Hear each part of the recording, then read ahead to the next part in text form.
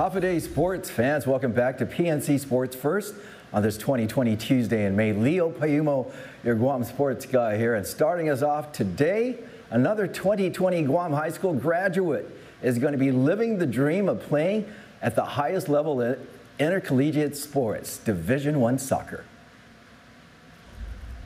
A year and a half ago, FD senior and Guam men's national soccer player Kyle Halehale was at a training camp in Osaka, Japan, where he met 2017 Hartford collegiate soccer player Jordan Durst, who played for Hartford in 2017.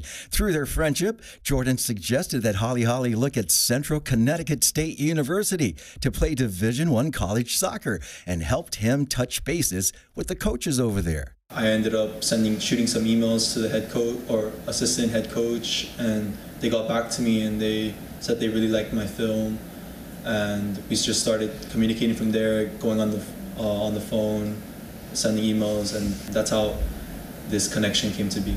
Halehale says he didn't understand the pressure getting into college, always worrying about whether he would be accepted or not. Now he's going to be playing Division I college soccer while getting an education playing the sport he loves.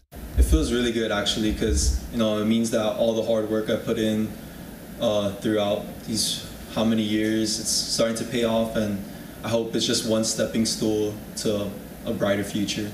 Halehale says he's looking forward to playing with new people, experiencing new things, and realizes that not many high school soccer players get to play college Division I sports. I'm probably going to be like one of the few that are able to play.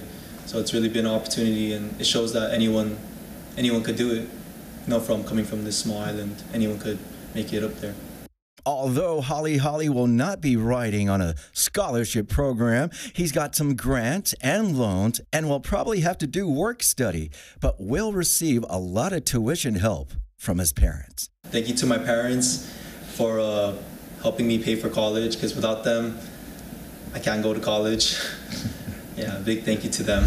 As far as the shutdown of school and sports because of the COVID-19 government lockdown, the FD senior had this to say. It's really been unfortunate, but at the same time, it's been a blessing since Guam, we've handled the situation really well, I think so. And I've also been able to spend a lot of time with my family, and I've had so much time, like I could train a lot, so I've been training every day. And when I asked Kyle what his best sports memory was during high school, I knew what his answer was going to be. Probably winning the championship with our team 2017. That was pretty surreal moment for me. It felt really good to win the championship, especially with that group of boys, because I've been with them for the past 4 years in the national team, and it felt really good to win with everyone.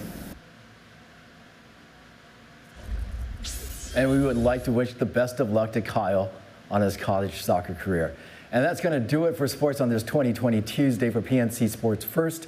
I'm Leo Payumo, your Guam sports guy. Back to more PNC news after the break.